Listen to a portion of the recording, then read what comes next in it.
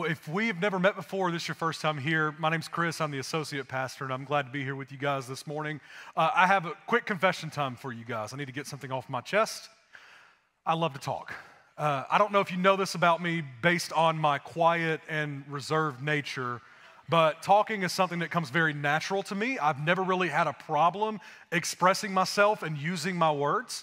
In fact, when I was a toddler, my mother told me that I didn't even have to work my way into talking. I just kind of mumbled my way through life until I started speaking full sentences.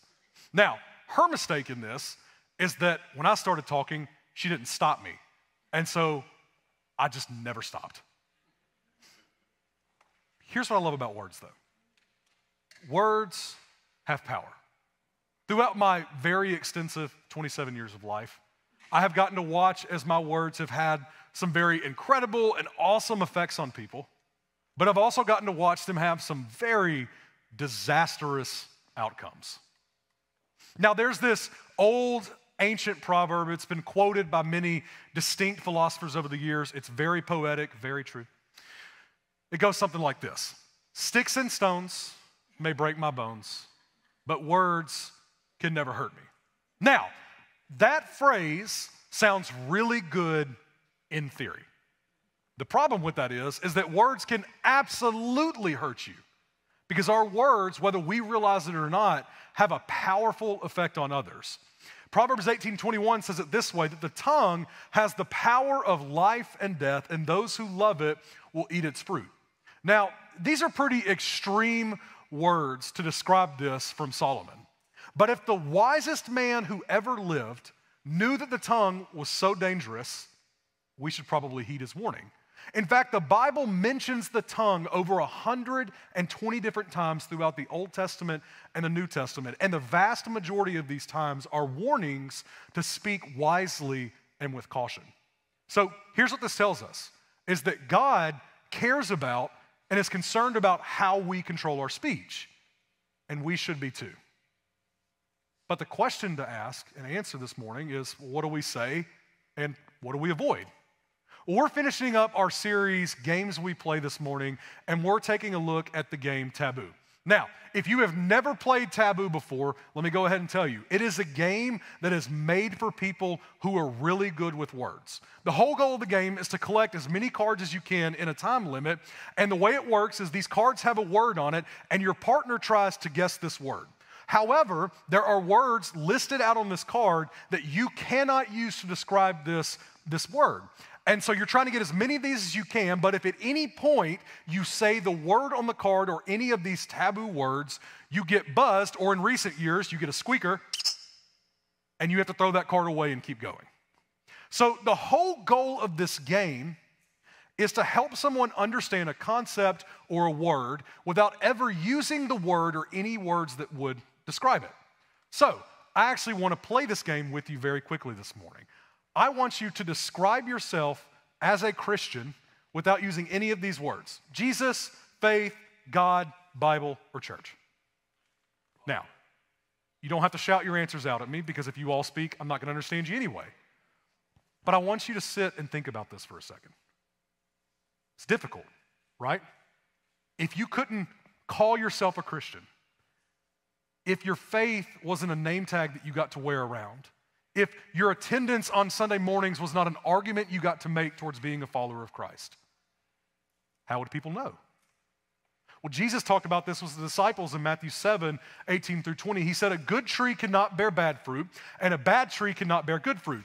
Every tree that does not bear good fruit is cut down and thrown into the fire. Thus, by their fruit, you will recognize them. Now, when Jesus said this, he's talking specifically about false prophets with his disciples. But the same rule applies to understanding people's faith. Jesus says that you can tell whether people are the real deal or not by their fruit. And what he means by this is that even if somebody never told you they were a Christian, it should be evident in everything about them, from their actions to even their speech. So, let me ask you a question as we get started this morning. Does your speech speak to your faith? If you could not tell people you were a Christian, would the way you talk point people to Jesus? Would they see your faith in everything you do? Or would the only proof you have towards your faith be when you spoke directly about it? Now, here's why this is important. When we started this series, Nathan and I kicked off the year with the challenge to live out the mission of showing intentional grace to others, one person at a time. That's the mission of Charis City. Because we believe that grace changes everything. That if we can show the grace of Jesus to others, then we will get the opportunity to share the truth of Jesus with them. And that will change our church, it will change our city, and it will change our world. But here's the deal. If you want to have the kind of impact that changes people's eternities, you can't accomplish this mission without controlling your speech. So if you have your Bibles or Bible apps, we're going to be in James 3 this morning, and we're going to work kind of backwards through it, and we're going to start by looking at verses 9 through 12. James writes, "With the tongue we praise our Lord and Father, and with it we curse human beings who have been made in God's likeness. That out of the same mouth comes praise and cursing. My brothers and sisters, this should not be. Can both fresh water and salt water flow from the same spring? My brothers and sisters, can a fig tree bear olives or a grapevine bear figs? Neither can a salt spring produce fresh water." If you want to have the kind of impact that changes people's eternities, you have to control your speech, because your speech testifies to your faith. And here's why this is important. Because you cannot show the grace of Jesus to others without speaking with the same truth and grace that you're trying to show people. James says that this is like going to a freshwater spring, drinking from it, expecting fresh water, and getting salt water. Now, I don't know about you, but salt water is not my favorite drink. And I didn't have to spend my entire life comparing fresh water and salt water to come to that decision. I figured it out pretty quickly. You know, when I was younger, my family would go on vacations to the beach every year, and my brother and I, we loved to ride the waves on boogie boards. And so what we would do was very smart. We'd wait until the flags were red when you're not supposed to be in the water, because that's when the waves were big, and we would swim out with these boogie boards, and we would ride the waves back and forth to the shore and back over and over and over again. And it's so much fun. But riding these waves often came at a cost. Because, as you would expect, every once in a while, one of those waves is a little too much to handle, and it would throw you over. Now, that in and of itself was not the big deal, right? Because you can get back up, you're fine, you're in water. But if you timed it just right, and I mean just right, as you were coming up out of that water, gasping for breath, you get smacked in the face with a second wave, and you would take in a nice big gulp of salt water to wash down your defeat. Now, if you've never unexpectedly drank salt water, I will have you know, it's not a pleasant experience. It's quite shocking, in fact, because your body feels water, but it doesn't taste like water. And so, as your body expects this refreshment, instead you're left with a sour taste in your mouth. And James says this is what it's like to encounter a Christian who speaks with ungodly language. And so what he means by this is that if people come to you and they're expecting this freshness of life, this living water that Jesus brings, but you spew salt water back at them, it leaves a sour taste in their mouth. And so when people come to church and they're expecting to hear Jesus, they're expecting to feel this refreshment, but in his followers, what they hear is coarse language and harshness and bitterness and lies and gossip and slander. Who would want to be a part of that? Because I'll promise you, if your speech is not godly, it will never drive people to Jesus. It will drive them away from him. But there's this very false belief that's been spread around the church lately, that there's this idea that if we would just look like the world and talk like the world and act like the world, that maybe that would draw the world to us. Because if they saw that we were just like them, then maybe they would follow what we believe. But here's the issue with this. We're not like them. In fact, Jesus talked about it this way with his disciples in John 15:19. He said, if you belong to the world, it will love you as its own. As it is, you do not belong to the world, but I have chosen you out of the world. And that is why the world hates you. The goal of the church is not to look like the world. It's to change the world. And so you don't have the ability to live out grace and not speak with grace. Because if the only proof that you have that you're a Christian to others is the cross on around your neck or the one printed on your t-shirt, something's wrong. See, your speech, it testifies to who you are. Does your speech speak to your faith? When people listen to you talk, do they see Jesus or do they see the world? Do they experience fresh water or do they experience salt water?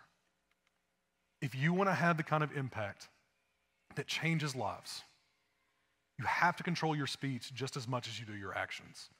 So, learn to speak with the fresh, living water, not the shocking taste of salt water. Now, controlling your speech is important to having this kind of impact. But there's a challenge with this. James tells us that the tongue is not so easily tamed. Look with me at our next verses. We're going to kind of jump back to the beginning to verses 3 through 8. James writes, when we put bits into the mouths of horses to make them obey us, we can turn the whole animal. Or take ships as an example. Although they're so large and are driven by strong winds, they're steered by a very small rudder wherever the pilot wants to go. Likewise, the tongue is a small part of the body, but it makes great boasts. Consider what a great forest is set on fire by a small spark. The tongue is also a fire, a world of evil among the parts of the body, that it corrupts the whole body, sets the whole course of one's life on fire, and as itself is set on fire by hell. All kinds of animals, birds, reptiles, and sea creatures are being tamed and have been tamed by mankind, but no human being can tame the tongue. It is a restless evil full of deadly poison. Now, there is some good news in what James writes here, right? Because James tells us that if you can learn to control the tongue, then you can control the body. And what he means by this is if you can ever learn to control your speech, man, living out the mission of intentional grace, that's child's play, because controlling your tongue, this is the highest level of self-control you can have. But that's about the only good news James gives you, if I'm being honest. Because right after James tells us that the tongue can control the body, he drops a sobering truth on us, that the tongue is untamable by you. Now, the issue with this is that we have a tendency to think that we can contain the tongue, right? We think that we can control it, that we can learn to use it, but I want to tell you very clearly, it doesn't work. But there is a very dangerous lie that is believed by the church so often that controlling your tongue is simply a matter of choosing your words. But I want you to look back at Proverbs 18:21 with me. It says, the tongue has the power of life and death, and those who love it will eat its fruit. So this verse is very often misquoted and misinterpreted by other pastors and other Christians over time. Because it's a verse that if you read it at first, you would think that you would have the ability to choose whether your words bring life or death. And that outcome is ultimately up to you. But the issue with this is that if you look at the literal Hebrew translation, the original wording here, it is very clear. The power of the tongue is not life or death, it's life and death.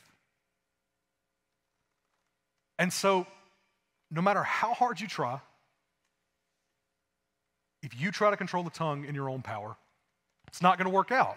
Because you can put forth all the effort in the world that you want to, and for a little while, you probably will produce life. But in your own power, it will eventually give way to death. That choosing your words is not how you control the tongue.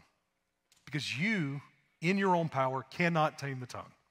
Now, is that an excuse for you to let your tongue just go wild and have whatever effect it wants? No, because the reality is that you can't control your tongue, but God can.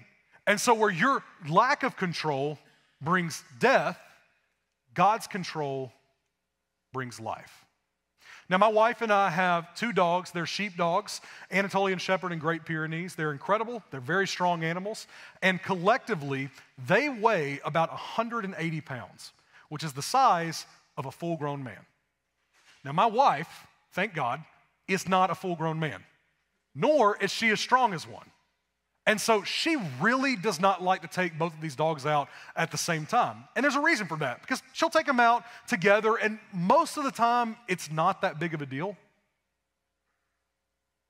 But every once in a while, someone lets their dog outside, thinking it's going to be a nice, easy time. And it's game over at that point. As soon as my dogs see that dog, they're off to the races. And they will, this is not a can, they will drag Hannah to the ground through our apartment complex. It's happened multiple times. The reality is that Hannah cannot control those dogs by herself. Now, does she just open our door and let them off their leash to freely roam and run and play and tackle other animals? No. If the dogs need to go outside at the same time, Hannah comes and gets me because I can control the dogs. Luckily for me, I'm the size of 2 grown men, so controlling the dogs, very easy. In the same way, that just because we cannot control our tongue does not mean that we let it wreak havoc in our lives and in the world around us. And so instead of trying to wrestle with your words, submit them to God, because He holds all power and authority, and He can control the tongue. And so this is how you control the tongue. It is submission to God. Look at what Solomon says about this in Proverbs 3, 5 through 6. He says, trust in the Lord with all your heart and lean not on your own understanding. In all your ways, submit to Him, and He will make your paths straight. See, learning to control your tongue, it's not about choosing what words you say. It's about choosing who you submit to. So you can make the choice to submit to your tongue and let its power continue to wreak havoc in the world around you. Or you can choose to submit to God and let His power of life transform everything about you, including your speech. And here's why this is so important. See, the way that we grow, the way that we change is through a relationship with God. And the way you grow in this relationship with God is through submission. Paul talks about it this way in Galatians 5, that he details what's called the fruit of the Spirit. That as we submit to God, we grow in the areas of love, joy, peace, patience, kindness, goodness, faithfulness, gentleness, and self-control. I know that's a lot if you're a note taker, Galatians 5. But this is how we grow in relationship with God, and this is how we find life change, including with our speech. It is submission to God. But here's the deal. This submission is not merely saying that we trust in God. It's not that we give God a piece of our life or a part of who we are. True submission requires full surrender. The problem with this is we don't really like that all the time. We like to give God pieces of our life and want Him to change all of it. And so we expect this radical change in every part of our life without giving God every part of our life. But it doesn't work this way. If you want to experience this kind of change, true submission means full surrender of everything about you, everything you are, everything you do, everything you say. Fully submitted to God. So let me ask you, are you submitting fully to God? Does He have authority and dominion over every part of your life? Or are there things that you're holding back from Him? And look, I don't know what that could be for you. For some of you, maybe it's simply unrepentant sin. There are things in your life that you are struggling with or holding on to, and you need to give that up to God and follow Him in obedience. Maybe that's not your problem. Maybe it's priorities for you. Maybe your job or your bank account matters way more to you than your relationship with God. Maybe it's your image or your success. Maybe it's friendships or relationships that have priority for you. Maybe it's something as simple as you don't want to change the way you talk, but you want God to change everything else about you. But here's the brutal truth. If you want this kind of life change, this real change that transforms everything about you, if you want to control your speech, it comes through full submission to God. So controlling your speech, it's not about choosing what words you say. It's about choosing who you submit to. Now, as you grow in your relationship with God through submission and as you learn what this looks like, you will learn over time to avoid the things of death that are caused by an untamed tongue. That's good. But if you want your speech to speak to your faith, it's also important for you to learn what it looks like to speak life into other people's lives. So, look with me at our last verses in James. This is verses 17 and 18. James writes, "But the wisdom that comes from heaven is first of all pure, then peace-loving and considerate, submissive, full of mercy and good fruit, impartial and sincere. Peacemakers who sow in peace reap a harvest of righteousness. Now, James finishes up James 3, this chapter, with the section where he kind of details what it looks like to live within the wisdom of God through conduct and speech. And so he goes on to list different qualities that we are both to avoid, but qualities that we are to grow in. And I want to focus on the qualities that he talks about us learning and growing in, because I believe these qualities will help your speech speak to your faith. Now, the first quality that he mentions is that our speech has to be pure. And what he's talking about here is not specifically just that you don't cuss or that you don't use coarse language, but it's really more broad and somehow still deep than that. What he means by a pure speech is that does your speech have any sinfulness to it? Is there any sinful attitude? Is there any sinful motive? Is there any sin present in it at all? Now, we're not going to spend a ton of time on this because I have a little bit of homework for you, and I know you guys hate to hear that. But I want to challenge you with this, to take some time this week and think through the question, is my speech pure? If you were to look at your speech, are there areas of your life that would keep it from being pure? Are there areas that you need to grow in so that your speech can be pure and blameless? And is the way you talk held to the perfect standards of God? Now, I will promise you the answer to that is no. But this is not a moment for you to go, my speech is pretty good and I'm okay with it. Take an opportunity this week to really think on and reflect, what would it look like for your speech to be free from sin? And I want to challenge you to find those areas that you need to submit in, to grow in obedience and grow in purity through your speech. Now, the next two qualities that James talks about are peacefulness and submissive. And that word for submissive is actually the Greek word epiekes, and that word actually means gentleness. And I love that James talks about these ideas of peacefulness and gentleness, because I'm going to be honest with you, I think these are qualities that are so often lacking in the way Christians speak. And so the reality for us as Christians is that we are called to share the truth of Jesus. Absolutely true. We are called to stand against sin and to stand for God's word as we share his message and make disciples. Now, the problem with this is that we have a really, really bad habit of sharing the truth of Jesus in really wrong ways. There was a study done in 2023 by the Barna Research Group, and they asked people the question, why do you doubt your faith? Or why do you doubt the legitimacy of the church? And 2 out of the top 3 answers in this entire pool of people were that people had very bad experiences in church, or they viewed the church because of its negative reputation. See, the church today is known more for what we stand against than what we stand for. The church is known today more for how we've hurt people in the past than how we've helped them. And that's so backwards from what we're supposed to be known for.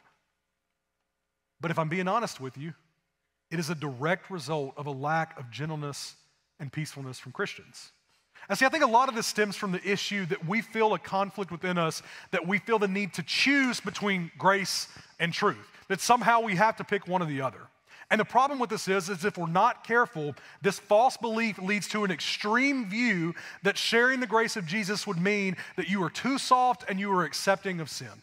And that extreme view will lead to an extreme solution of sharing only truth and removing grace from the equation.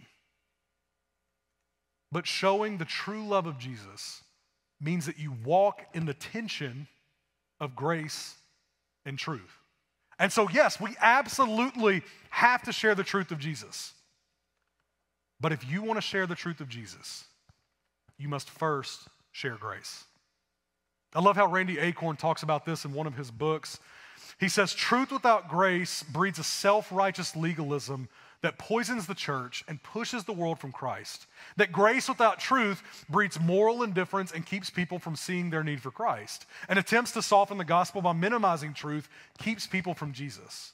But attempts to toughen the gospel by minimizing grace also keeps people from Jesus. That it's not enough for us to offer grace or truth, we must offer both. If you want to change people's lives, it's not about sharing grace or truth. we have to share both. And see, these qualities of gentleness and peacefulness are so important for us to live this out. Because I can't tell you the amount of times that I see Christians, whether it's in person or on Facebook and all these other things, where they're arguing with unbelievers, or I hear about Christians who have found, the next company that this is the one we got to boycott, and here's why we boycott it, because we feel like that's how we stand for Jesus. But living out the peacefulness of God means that you lead with love. Rather than picking arguments or trying to demonstrate moral or religious superiority. Now, I understand there are some of you, I can see the tension in your face, and you're like, but we got to share truth. Yes. But here's what I'll promise you. If you will make the decision to lead with grace, to show love to others and welcome them as they are, you will get the opportunity to share the truth of Jesus with them and help them see how they're wrong. Now, that truth must be shared in gentleness. And so this idea of gentleness, if you'll remember, is this idea of sharp edges being removed. And so here's a truth about the truth of Jesus. It will always convict. There is a piercing of the heart and of the soul that comes from us speaking the word of God. But just because what you say is true does not give you free rein to say it however you please. The way that you choose to share the truth of Jesus can be the difference between conviction and wounding. And so I would challenge you to caution yourself to think wisely about how you deal with others and to share the truth of Jesus with gentleness. And look, this is kind of what this looks like. We'll explain it in a second. But sharing truth with gentleness is going to look a lot like being as harsh as you need to be to get someone's attention, but going no further than that. And here's what that means in practicality. You will have to deal with different people in different ways. There are some people that you can get down on one knee and very gently explain to them truth. And they'll be like, oh, I get it. And then there's people like me. I have to have a very stern, direct approach because you're not getting through this thick head otherwise. And it's the same thing with other people. There are differences in how you will have to interact with others in order to get their attention and show them the truth of Jesus. But I would challenge you and caution you that as you do this, to not let your words become reactive, but instead let them be responsive. Don't react to different conversations or even arguments with anger and bitterness and harshness, but respond in all ways with the grace of God and let that truth lead to life change. Now, the next qualities that James talks about are being considerate and full of mercy. And that word for considerate is a Greek word that lends to this idea of being pliable but not bending. And here's how this applies to your speech. You need to be able to admit when you were wrong and other people are right. Now, confession time number 2 for you. I am speaking to myself just as much as I'm speaking to you, because I'm going to let you know a little secret about me. I am stubborn. I am very stubborn. And I like to think that I'm right all the time. And if I have convinced myself that I'm right and you're wrong, I will fight you tooth and nail over what I believe. Now, the problem with this, in my life, I have found that I am often wrong. And one of the ways that I've had to grow is to learn to be able to admit that, hey, I'm wrong, you're right, let's do it that way. And that's an area that every single one of us need to grow in. But now, the flip side of this is that there are going to be moments in your life where the people around you are wrong, whether that's in opinion or in actions. And you have an opportunity and an obligation to share the mercy and the grace of God through forgiveness. Ephesians 4:32 says that we are to be kind and compassionate to one another, forgiving each other just as in Christ God forgave you. So when someone's wrong, what do? We forgive them because God forgave us first, and we move forward together in reconciliation. Now, the next quality that James talks about is being impartial.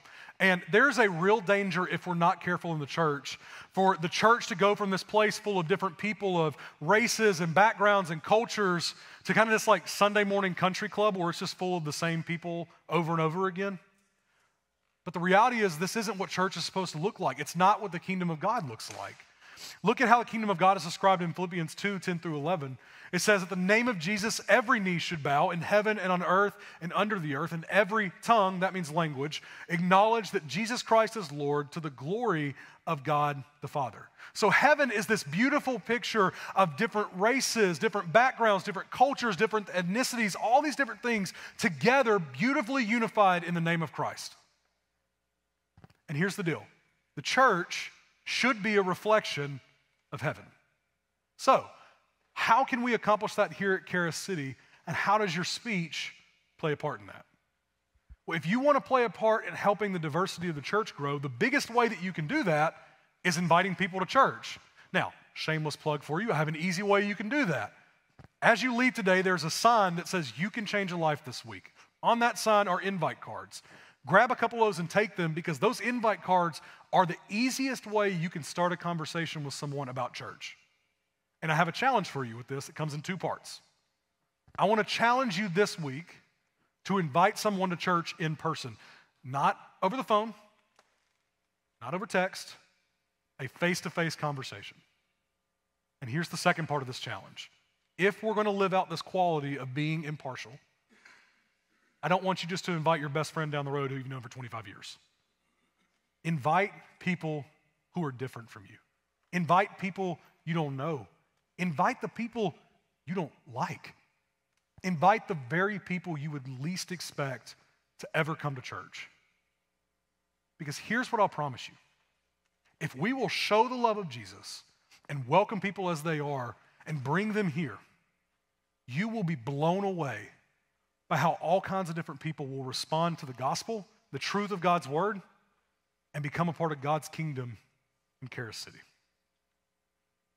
Now, I'm going to close with the last qualities that James talks about, and that is full of good fruit and sincere. Now, that word sincere that James uses is the Greek word anapokritos. And what that word means is without hypocrisy. And so what James is saying is that the last qualities he talks about are the most important because they deal directly with whether our speech speaks to faith. So when he writes, "Is your speech sincere?" what he's saying is it the real deal? Is it real or is it fake? Is it proved by your actions, and does it testify to who you are and what you believe? Now, at the beginning of this message, I asked you a simple question. Does your speech speak to your faith? And I asked you that because it's the same question that James ends up wrapping up with here. Is your speech the real deal? Is it sincere? Is it full of good fruit?